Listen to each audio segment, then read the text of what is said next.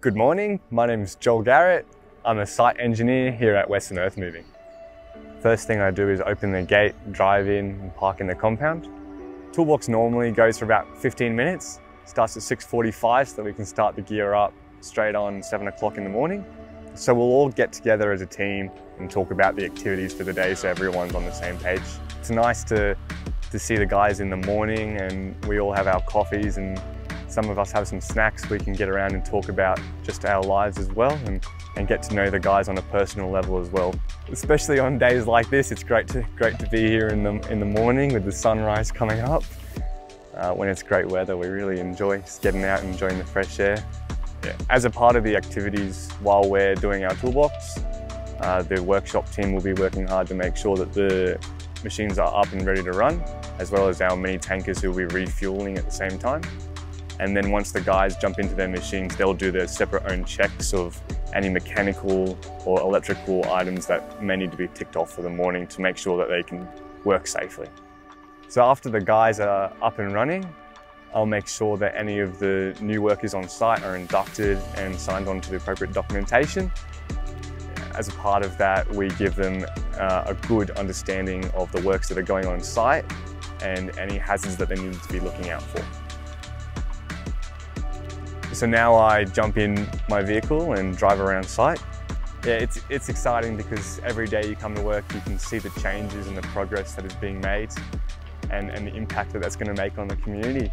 So I'll pull aside some of our operators and have a chat to them.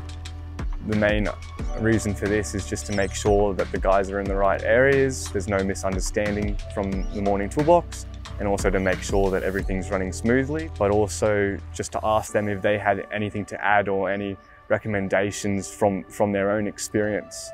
It's something that's very valuable on site, and because our operators have so much experience under their belts, it's really something you need to make use of. It's an opportunity for me to learn myself off them every day.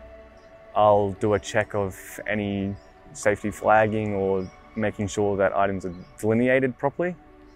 On a daily basis, we're required to go out and do quality assurance checks. This is a survey item. We have our own rovers and are able to go out and make sure that the levels are correct, and also any of the works, whether it's drainage, bulk earthworks, any stage is being installed at the correct level and the correct way. Any site that you come to at WEM though will have its own environmental areas, and that'll be properly set out in the plans and talked about prior in our pre-start. We strive to protect these areas and keep them away from any potential harm or damage. As with environmental zones on site, every site will have its own services that are underground or overhead. It's imperative that these are identified prior to starting works and are properly separated from our works. Ways we can do this is through orange flagging, bunting. We use high-risk corridors. So our lunch goes from 12 o'clock to 12:45. The guys will come park up, come into the compound. We like to sit around and have another chat, have a bite to eat together. This is another good opportunity for us to just get to know the guys and chat on a personal level as well. As a manager on site, it's really important that you keep an eye out for the guys, both physically and mentally. It's important that you make sure that they are eating properly, drinking water, and taking care of themselves. So after lunch, we'll start back up. I'll go for another drive around, just to make sure there's nothing else that needs to be clarified, and make sure everything's running smoothly. My time is split between out on site and in the office. So I do come back, sit down in front of the computer and get my documentation out of the way.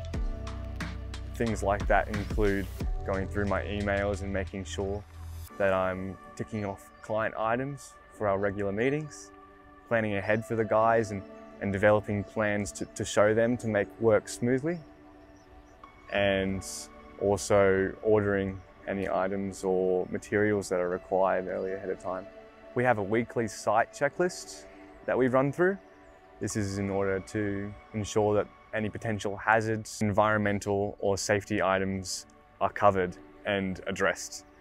And if there are any concerns, that they are raised immediately.